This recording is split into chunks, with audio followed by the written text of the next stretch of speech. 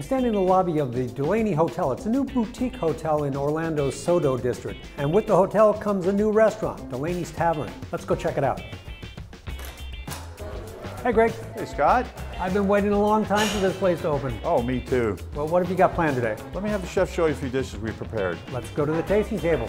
The genesis of the name comes from the neighborhood, Delaney Park. And so we're a new American tavern featuring a very social dining environment with small plates and shareables. The flavors that the chefs put together really represent every cultural corner of the earth.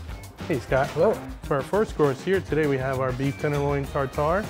It's on top of crostinis with Madeira braised clamshell mushrooms and pearl onions. Fried capers tossed in a truffle aioli, zested with a cured egg yolk. A little bit something about this dish is most tartares are actually deconstructed. Right. This one I actually constructed it. I kind of made it the way I would like to eat it, so you can get every bite in your hand. Sounds good. All right, enjoy. Thank you. I'm a sucker for good steak tartare. You know, most people think of it as just simply chopped steak, but there are a lot of components that go into it. This one has an added advantage. No assembly required. Hey, what do we have here? We got our blue crab beignets with an apple fennel slaw. Typically from New Orleans, these are a little bit savory. They're filled with blue crab, mascarpone, chive, and shallot. And it comes with an apple fennel slaw. Great. All right, enjoy. Thank you. You know, if you're familiar with the beignets, the little donuts, you can feel that texture. But instead of the powdery sugar, these are savory, but there is sweetness. The crab meat is so sweet and it's all so very light. These are good.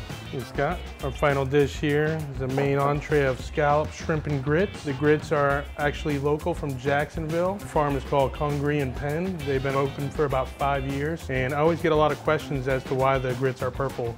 It's because the corn is purple. And then you have some tasso ham there with the sun-dried tomato cream sauce. Smells wonderful. Absolutely, enjoy. Thank you.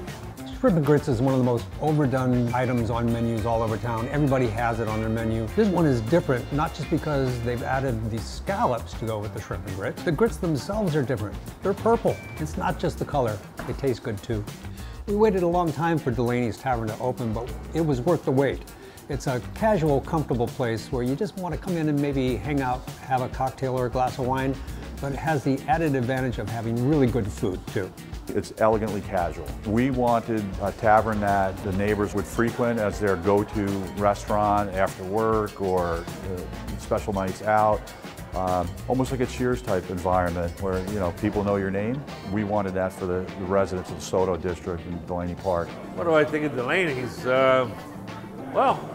Everybody knows your name. What more could you ask for, huh? Louis?